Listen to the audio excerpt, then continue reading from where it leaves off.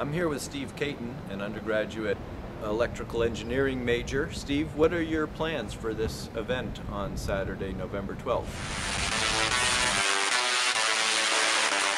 My friend and I have built two huge solid-state Tesla coils, and each coil makes about 500,000 volts of electricity, and we shoot the sparks out at different frequencies and we play music.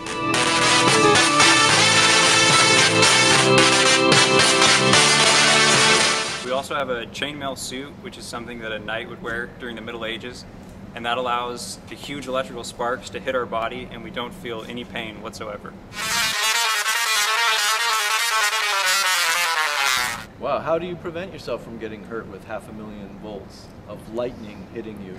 Well, when the current flows through the suit, there's no voltage drop that develops across your body because the suit is of a very low resistance, so you don't really feel any sort of electrical shock.